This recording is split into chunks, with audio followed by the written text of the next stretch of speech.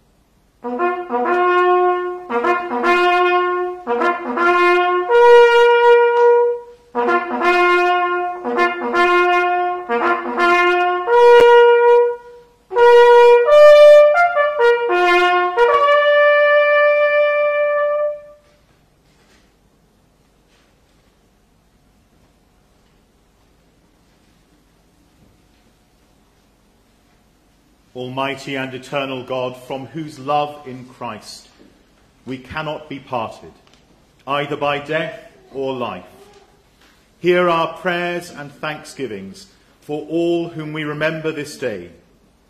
Fulfill in them the purpose of your love, and bring us all with them to your eternal joy, through Jesus Christ our Lord. Amen. Amen. Not to us, O Lord, not to us, but unto your name be praised. The Lord has done great things for us, and we rejoice in his mercy. Praise the Lord, O my soul, and forget not all his benefits. Please be seated.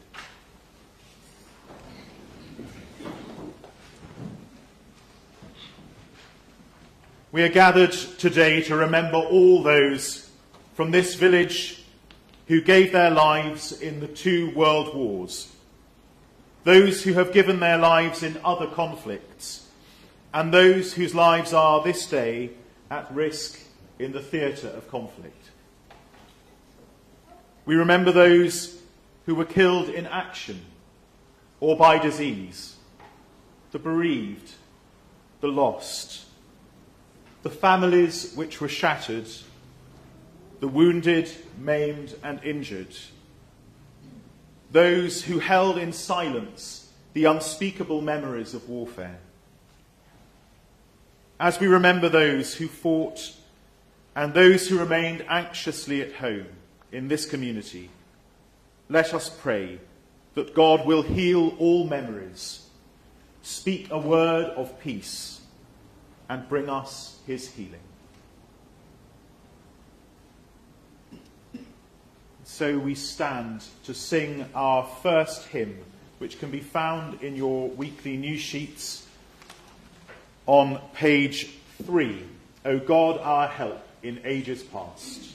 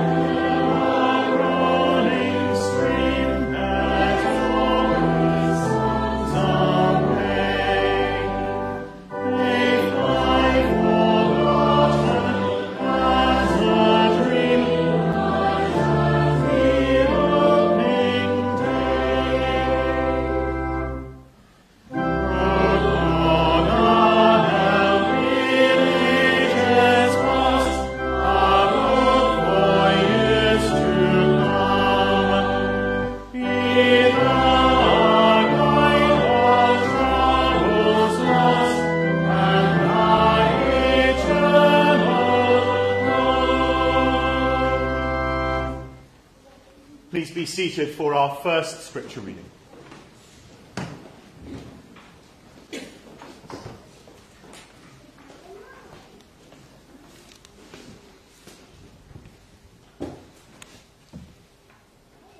first reading is taken from the Wisdom of Solomon, chapter 3. The souls of the righteous are in the hand of God, and no torment will ever touch them. In the eyes of the foolish, they seem to have died, and their departure was thought to be a disaster, and their going from us to be their destruction. But they are at peace. For though in the sight of others they were punished, their hope is full of immortality. Having been disciplined a little, they will receive great good, because God tested them and found them worthy of himself. Like gold in the furnace he tried them, and like a sacrificial burnt offering he accepted them. In the time of their visitation they will shine forth and will run like sparks through the stubble. They will govern nations and rule over peoples, and the Lord will reign over them forever. Those who trust in him will understand truth, and the faithful will abide with him in love, because grace and mercy are upon his holy ones, and he watches over his elect. This is the word of the Lord. Thanks be to God.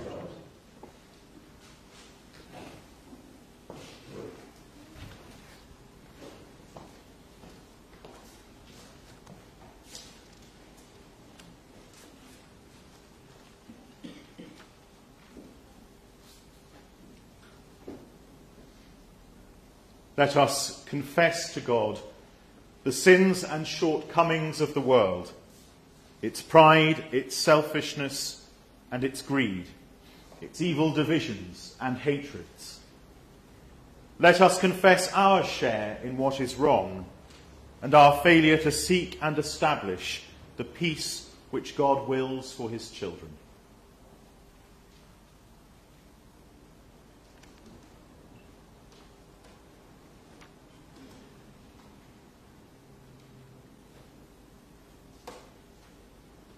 Most merciful God, we confess that we have sinned in thought, word, and deed. We have not loved you with our whole heart. We have not loved our neighbours as ourselves. In your mercy, forgive what we have been. Help us to amend what we are, and direct what we shall be, that we may do justly, love mercy, and walk humbly with you, our God, through Jesus Christ our Lord. Amen.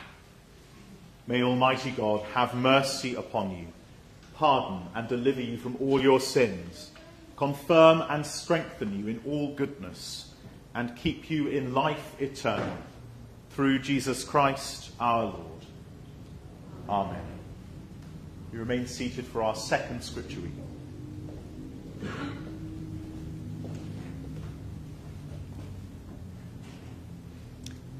The second reading is taken from the Gospel of St. John, chapter 15. As the Father has loved me, so I have loved you. Abide in my love. If you keep my commandments, you will abide in my love, just as I have kept my Father's commandments and abide in his love. I have said these things to you so that my joy may be in you and that your joy may be complete. This is my commandment, that you love one another as I have loved you. No one has greater love than this, to lay down one's life for one's friends. You are my friends if you do what I command you. I do not call you servants any longer, because the servant does not know what the master is doing. But I have called you friends, because I have made known to you everything that I have heard from my Father. You did not choose me, but I chose you, and I appointed you to go and bear fruit, fruit that will last, so that the Father will give you whatever you ask him in my name. I am giving you these commands so that you may love one another. This is the word of the Lord. Thanks be to God.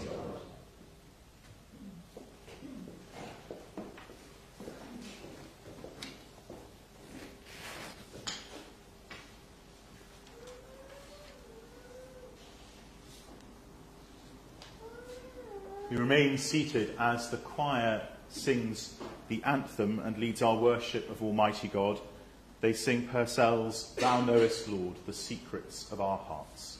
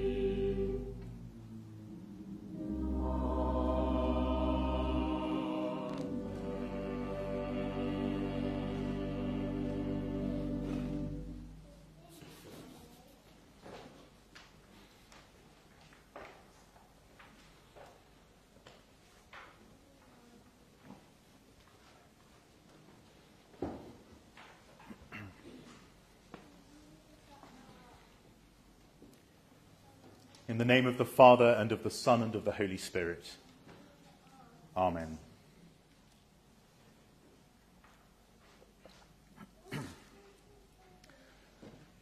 On the 3rd of August 1914, the Foreign Secretary, Sir Edmund Grey, stood in the House of Commons and told Parliament, explained to his colleagues that Britain was going to war with Germany. The story goes that he returned to the Foreign Office and worked until dusk when a friend came to visit him, and they both went to the window of his study and saw a man lighting gas lamps in St. James's Park. And he said to his friend, "The lights are going out all over Europe. We shall not see them lit again in our lifetime." That was a quote which was well known once upon a time. Some of you will have heard it doing history lessons in school. Less well known now, unless you're someone who's particularly into history. But it speaks so incredibly clearly of the most terrible darkness into which Europe was plunged as the war with Germany was declared. There's no hyperbole or exaggeration, really, in Grey's words. For whilst the war was hard won after 4 years and 4 months of fighting, the human toll of war rippled through communities in this country and across the world, and the political turmoil of those events continued through most of the 20th century, indeed still, some might say, continue today. The lights went out. The optimism, the sense that nothing could stand in the way of human progress, which Western society had at the close of the Victorian age, was extinguished. Gone was the belief that the essential goodness of humankind would generate a bright future, the hope that a more enlightened society had put away the need for war. These were the fond dreams of our forebears, and on the 4th of August 1914 they were snuffed out. Of all the lights of hope and optimism which were extinguished, nothing can compare to the lives of the 16 million people, individual lights, civilian and military, snuffed out in that conflict. But their light, and the light of those who gave their lives 20 years later in the Second World War, and the lights of all those who have suffered greatly and given their lives for the cause of justice and freedom since, continue to shine as we remember them. They continue to shine whenever we call them to mind and give thanks for their courage and their sacrifice, and as we commit ourselves to walking in the paths of peace. As I wrote this, I couldn't help but think of the increase in tensions on the Ukrainian border. That our world, which we might have said would now be free from such conflicts, stands so very frequently on the brink of them reigniting. I could not help but think of the refugees who are fleeing from tyrants in their countries, who suffer greatly as they seek to escape great suffering at home. I could not help but think of the mothers who weep at the loss of their children, and of the tyrants who sleep easy at night. It seems as important as ever it was that we remember the sacrifice of so many people by committing ourselves earnestly to the peace which they sought to establish. That is the way that their light burns bright in our lives. And so as we remember the darkness which engulfed Europe in the first half of the 20th century, as we weep for the darkness which still shrouds the world, we also remember that light is seen at its most dazzlingly brilliant when the darkness surrounds it. When the Lord Jesus Christ died on the cross, darkness fell across the globe. But it was there that the light of his love shone in its greatest brilliance. It was there that the deepest darkness was not able to overcome the light of Christ, the light of love, the light of forgiveness and friendship. May that light, the light of love, reconciliation, forgiveness, friendship, shine in our lives, our friendships, our families, our church, our community. And as it shines, may it bring hope and peace to all those who behold it. Amen.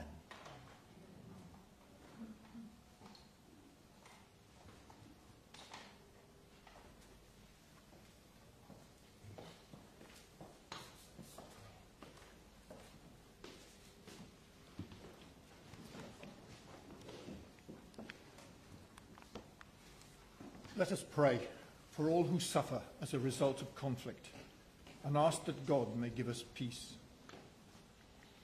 For the servicemen and women who died in the violence of war, each one remembered by and known to God, together with those who loved them in death as in life. Lord, hear us. Lord, graciously hear us. For all members of the armed forces, who are on operational duties or in any kind of danger this day, remembering family, friends, and all who pray for their safe return. Lord, hear us. Lord, graciously hear us. For civilian men, women, children, and whose lives are disfigured by the horrors of war, Lord, hear us. Lord, graciously hear us. For those who are in pain or discomfort as a result of injuries sustained in conflict, asking that those who minister to their needs may be blessed with skill and understanding, so that all may know healing and wholeness. Lord, hear us. Lord, graciously hear us. For peacemakers, peacekeepers, who ask to keep this world secure and free, that they may be blessed in their efforts and guided by the common good. Lord, hear us. Lord, graciously hear us. For Elizabeth, our Queen, and all who bear the burden and privilege of leadership, political, military, and religious, asking for gifts of wisdom and resolve in the search for reconciliation and peace. Lord, hear us. Lord, graciously hear us. O God of truth and justice, we hold before you those whose memory we cherish, and those whose names we will never know. Help us to lift our eyes above the torment of this broken world, and as we honor the past, may we place our hope in you for the future. Lord, hear us. Lord, graciously hear us. As we ask for deliverance from evil, so we pray in the words that Jesus gave us. Our Father, who art in heaven, hallowed be thy name. Thy kingdom come, thy will be done, on earth as it is in heaven. Give us this day our daily bread, and forgive us our trespasses, as we forgive those who trespass against us. And lead us not into temptation, but deliver us from evil. Amen.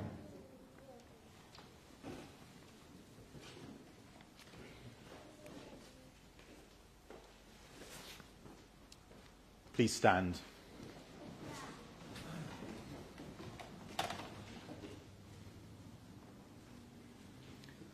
Let us pledge ourselves anew to the service of God and our fellow men and women, that we may help, encourage and comfort others, and support those working for the relief of the needy and for the peace and welfare of the nations. Lord God, our Father, we pledge ourselves to serve you and all mankind in the cause of peace, for the relief of need and suffering, and for the praise of your name. Guide us by your Spirit. Give us wisdom, give us courage, give us hope, and keep us faithful, now and always. Amen. We remain standing for our final hymn. In fact, I should give a brief notice before we sing our final hymn, and that is, first of all, to thank you all for coming, for being so very good with wearing masks during this service. You've been really excellent. Thank you for those who've been involved in putting the service together, particularly for our choir. Thank you for everything that you've done to prepare, for Sebastian, to Anne for bearing a standard today. Thank you all. There is a plate at the door for a retiring collection, which is for the Royal British Legion Poppy Appeal. Do please be generous in giving to the Poppy Appeal. It's by the north door. You'll see a brass plate. Anyone who would like to also give a donation to the work of the church, there's a contactless giving device by the on the round table by the font, so you can use that too if you'd like. But please don't forget the Poppy Appeal plate by the door. After the service, we'll be having our wreath-laying ceremonies, first of all at Bombardier Evans' grave, then at the War Memorial, then at Soldiers' Corner, and then finally down at the Village Hall. So please do join us after the service as we lay wreaths in honour of those who gave their lives in the wars. And so we stand and sing our final hymn, I Vow to Thee, My Country.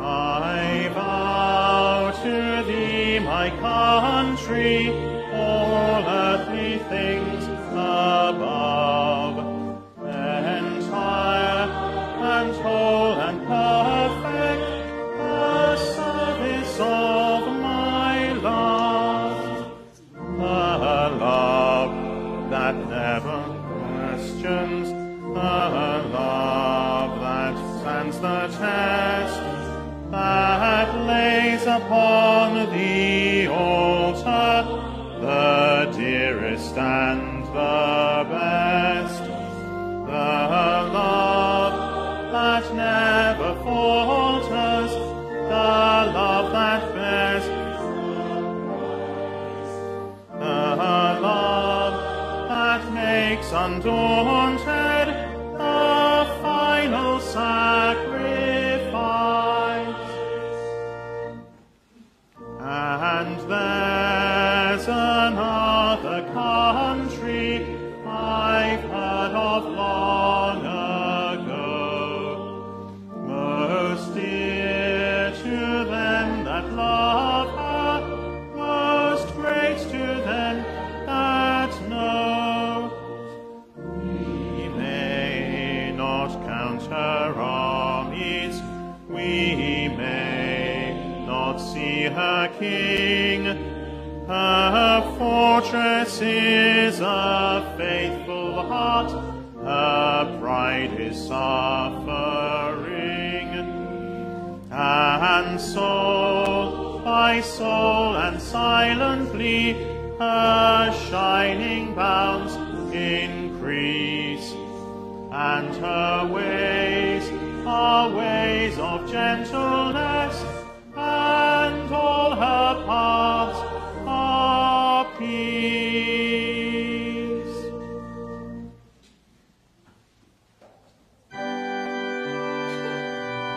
God save our gracious Queen, long live our noble Queen. God save the Queen. Send her victorious,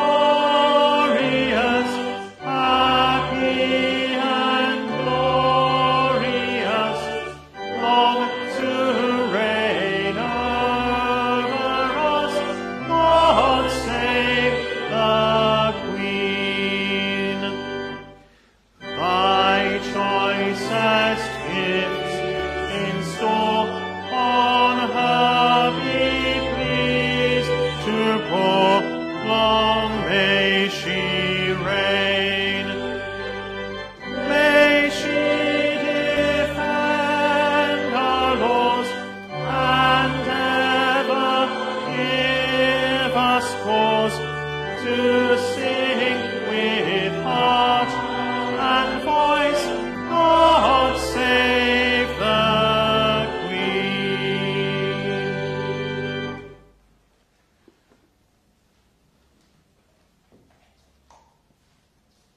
God grant to the living grace, to the departed rest, to the Church, the Queen, the Commonwealth, and all mankind, peace and concord.